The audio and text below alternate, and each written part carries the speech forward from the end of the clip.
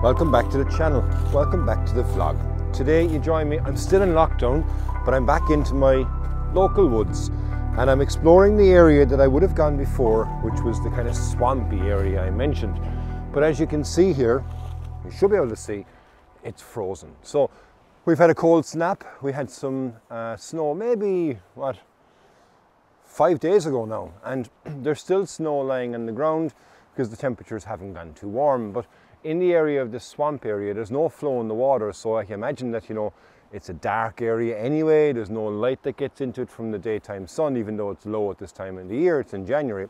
So this whole area here has remained sub-zero. So it's going to be nice. I'm going to look for some intimate shots, I think is probably the best thing I'm going to describe today.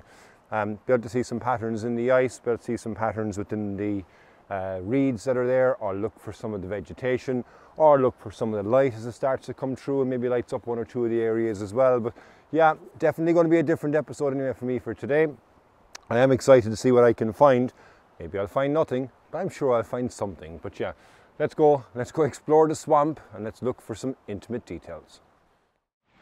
I haven't had to go far to find my first composition, and it was actually right underneath where I had you placed earlier when I was recording my intro into this episode. And as I had predicted, there's some frozen areas. Well, a lot of it is frozen, but there's some interesting frozen areas. And there's one area just below me here where there's a nice bit of white within the ice, so it's not completely dark. And I'm going to be going handheld, and I'm actually using my zoom lens to be able to get in to try and get some intimate details on that. This is not a macro lens, but I have used it before to kind of get in close to subjects, so it has seemed to work for me in the past.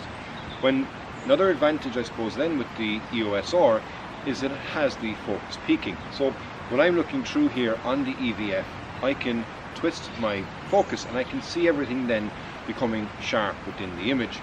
And because I'm handheld as well, I want to get as fast enough shutter speed as I need to, because I don't want to have any blur within the image. I am at F4 at the moment to give me the widest aperture, and I'm at 1/60th of a second, and by doing that it gives me an opportunity then to bump up my ISO, and my ISO at the moment is at 400. I don't see that's going to have any issue in regards to the image integrity, but yeah, first shot anyway down, didn't have to go far.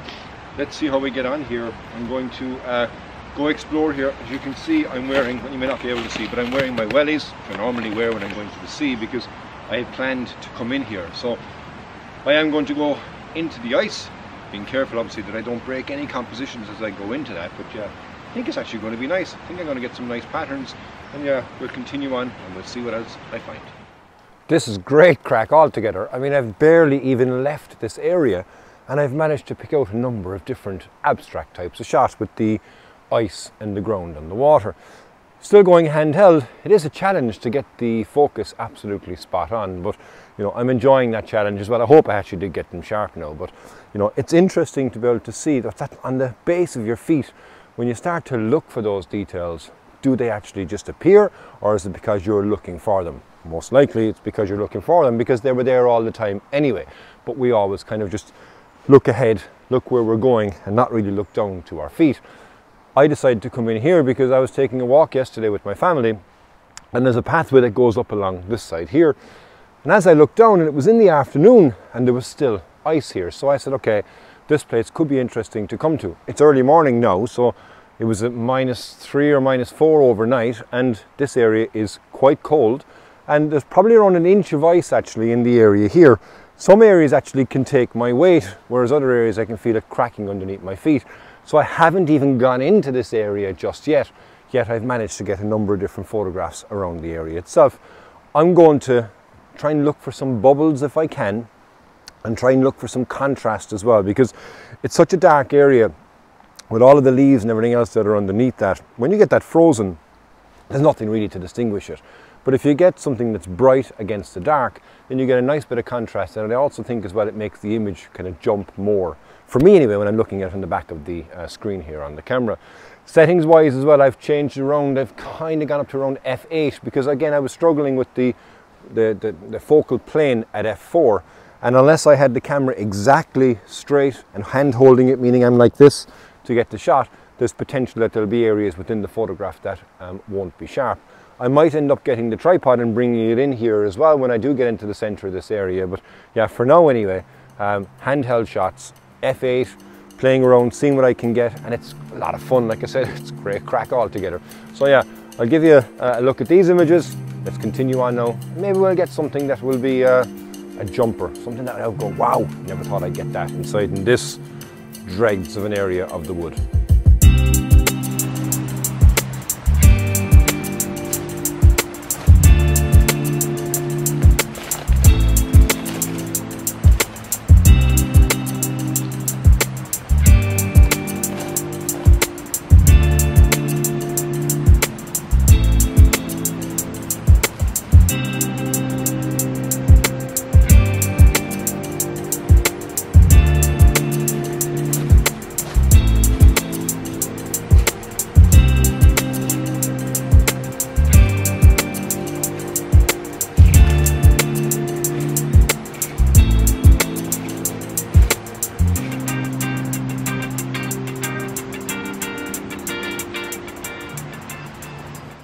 Like I was so excited there a moment ago as I found some bubbles. Now it doesn't come with its own challenges.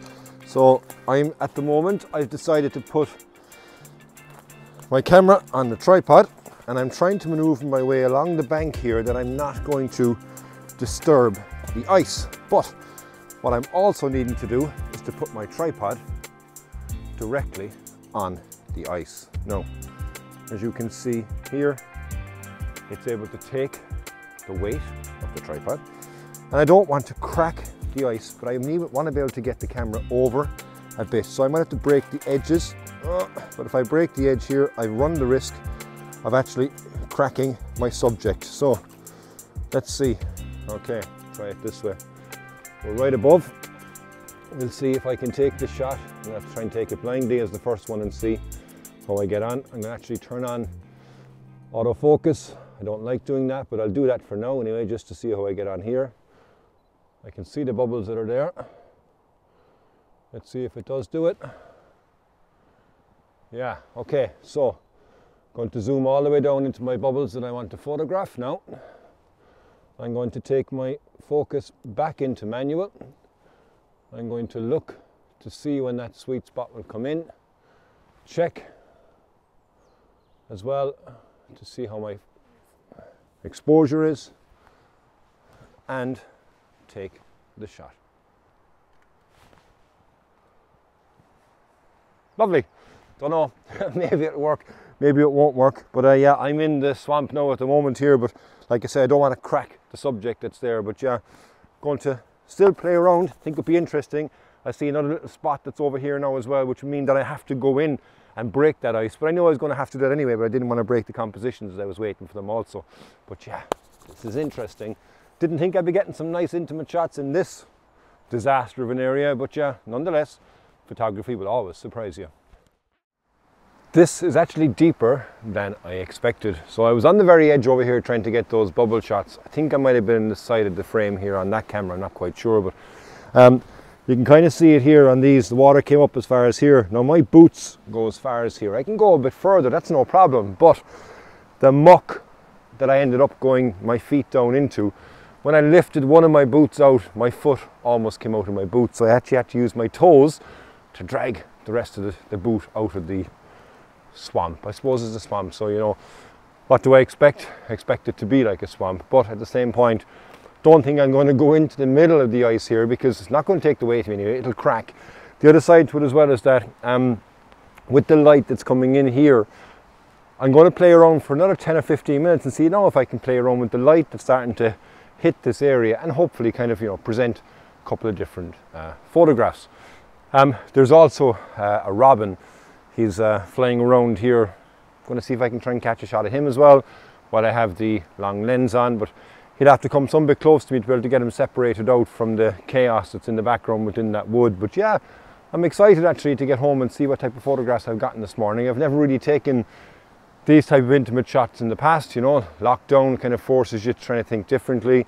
Me also, you know, the pressure I put on myself to be able to have a weekly video, and not just any old sort of weekly video. I want to try and entertain myself when I'm making it. So if I don't enjoy making it, I'm not going to release it. But I think I'm going to enjoy making this one, because you'd never think in the areas that you'd kind of walk past, they look ugly most of the time.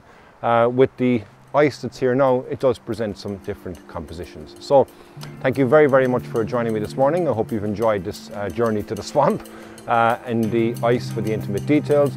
If it's your first time on the channel, please do hit that subscribe button, give me a like, give me a comment, and until the next time, slán go fóill.